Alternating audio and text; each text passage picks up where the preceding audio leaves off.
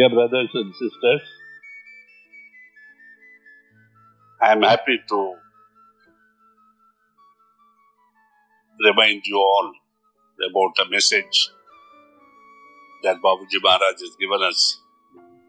He says these celebrations are meant to focus our total attention, body, mind and soul on the remembrance of the Master, our great Masters.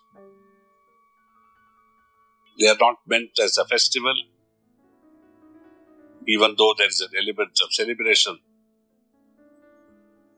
They are not meant for enjoyment, but there is the permission to enjoy the inner state that should be created on such occasions.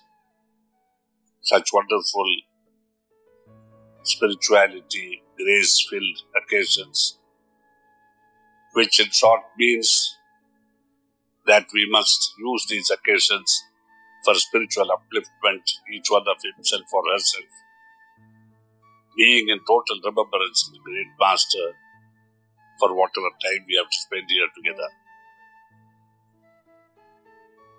Diversion from this objective, this goal, this aim, will only mean that we are wasting our resources of time. But it is certainly not a tribute to your attention, because during the course of your meditation and rapt attention that is necessary here, when you are listening to lectures, listening to the wonderful music that our brothers and sisters have provided, our soul should dance, not our bodies.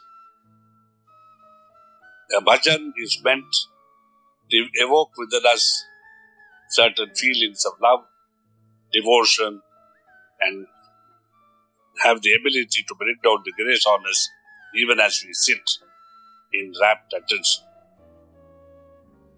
I do hope that the meaning of these words will enthuse you all to treat these celebrations, these occasions, these Bhandaras with a certain solemnity of atmosphere, even though there must be a pervasive undercurrent of joy and happiness.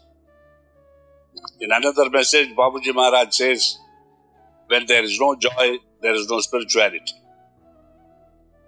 But joy must not be manifest, it must be in the heart.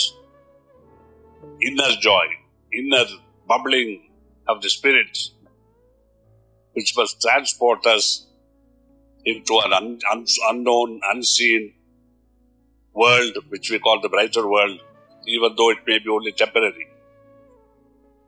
So, dear brothers and sisters, I urge you to use these occasions not merely wisely, not merely attentively, but to bring your entire soul, your body, your mind, everything together into one focus on the great Master who is guiding us out of this existence into another existence, which we cannot describe, but which we can feel in every sitting in meditation if you are bent on finding it.